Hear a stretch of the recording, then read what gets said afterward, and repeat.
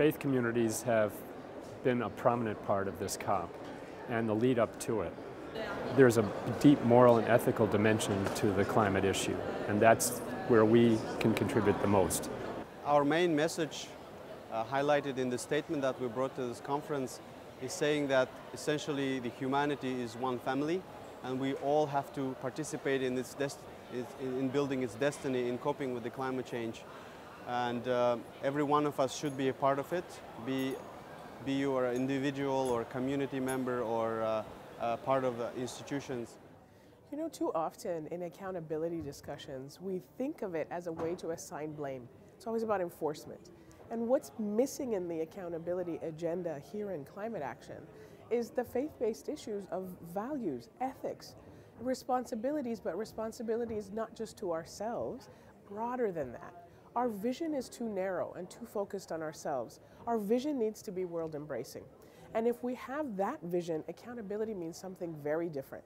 It's more reflective, and it's more of a motivation for us to do well, not just for ourselves, but for our brothers. So the teachers need to be able to discuss with the students what are their the values that motivate what they do, the choices they make. And then you have to go even further down and have the kids try and understand the systems and processes, because you get in a world that's so complex, people feel they have no agency, no influence. So it's helping the kids realize that everyone has a role to play and everyone can do that. But we have to work on it together. We have to work on the character development. We have to work on the whole concept of dignity and integrity, this collaborative spirit of trying to keep diversity but working in unison to reach goals that we have defined based on our values and our principles are kind of the keys. And it's happening a lot of places, but a lot of places it's not.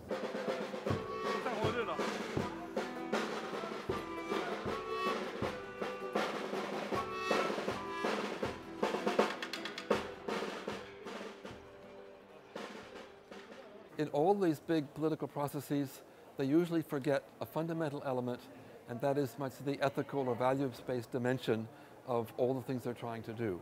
And to trying to bring that to the table in some way, even in some small way, through the side events we can organize or talking with people, is a way of trying to help them succeed.